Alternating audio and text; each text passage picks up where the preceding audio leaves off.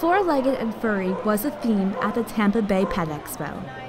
Some spectators brought their pets, while others were looking to leave with one.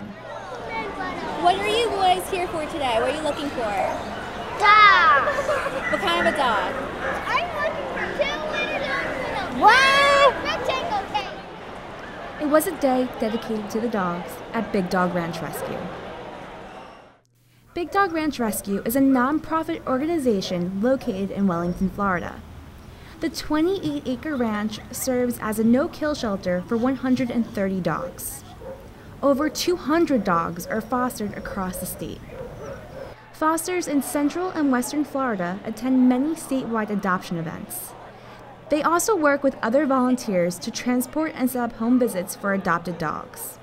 For dogs like Bud, a foster home is a chance to trust people again. I mean, if he was in a shelter, he would be in a cage all day, and he wouldn't have the experience of living a regular life in a home, a loving home that he doesn't know of.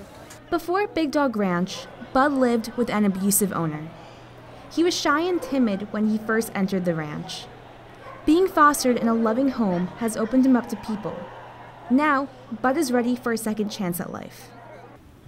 Big Dog Ranch Rescue covers all medical bills. The only things you have to provide are food, shelter, and love. Those interested in volunteering or more information can visit the online website at BDRR.org. Reporting for TV News, I am Talia Landman.